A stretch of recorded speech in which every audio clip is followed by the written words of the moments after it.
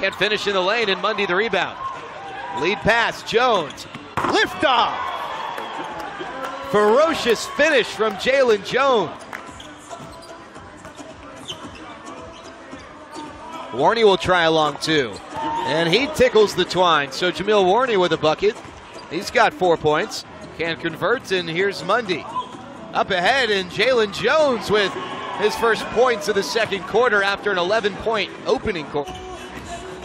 As Duke Mondy running point for the Legends. Keith Hornsby with his first shot and his first bucket. A different look, he wouldn't have assumed that.